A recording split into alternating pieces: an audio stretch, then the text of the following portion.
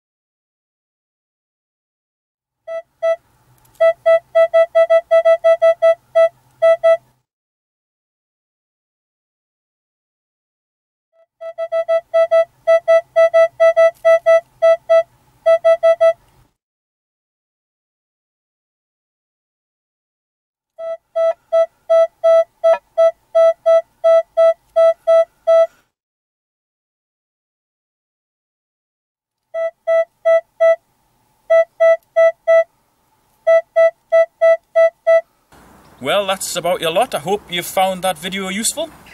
Now, even if you couldn't be bothered to watch the whole video, and I don't blame you, it was quite a long one, at least now you've got all those coins written down in the video description along with their readings, and that should be a good resource for you. Also in the video description I'll put a full explanation of how I have the machine set up for pasture hunting. So I really just want to give you all this information to enable you to get the most out of your machine. Thanks very much for watching. I'll probably do one on various artifacts as well, and I shall see you next time.